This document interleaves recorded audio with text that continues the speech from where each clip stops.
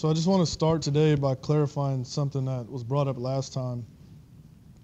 And it had to do with, I sort of abused the notation in that here in the energy equation we have the material time derivative, but when I plugged in this Helmholtz free energy function in for the internal energy and then, commuted the material time derivative, and that's fine, it commutes. I also replaced it with a dot. That's just notation. It's not a big deal. But when I used this and I commuted it so it produced these two terms, and then I said that T is steady state, so this goes to 0, and that would be true, right? The material time derivative has partial T, partial little t. That's why I switched notation there.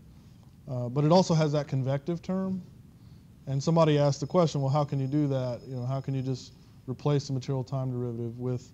So I just want to start with clarifying that just for a second.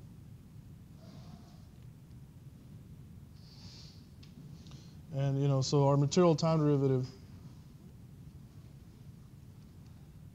would be something like this. And in this case, I'll just use U, but it holds, what I'm going to say holds for any of these thermodynamic quantities. Would be like partial U, partial T, plus V, grad U, right? Where U is an internal energy, it's not displacement, right? Okay, so if you remember when I started this kind of thermodynamic discussion, we defined the internal energy as a function of the entropy, some internal state variables, and X. But I went through sort of a long discussion about that this X is only in the sense that the material could be heterogeneous. So it could have a different internal energy at different places, okay?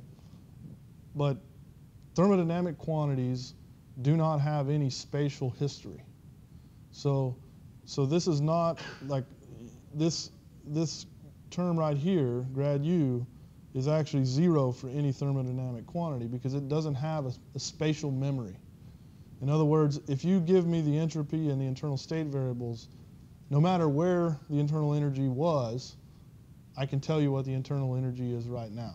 Okay, so this is clearly different than like something like strain, which has its whole definition is based on a spatial dependence, right? A spatial gradient of displacement.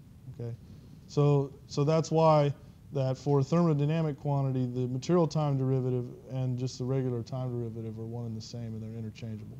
Okay, so that's sort of the clarification of where that came from.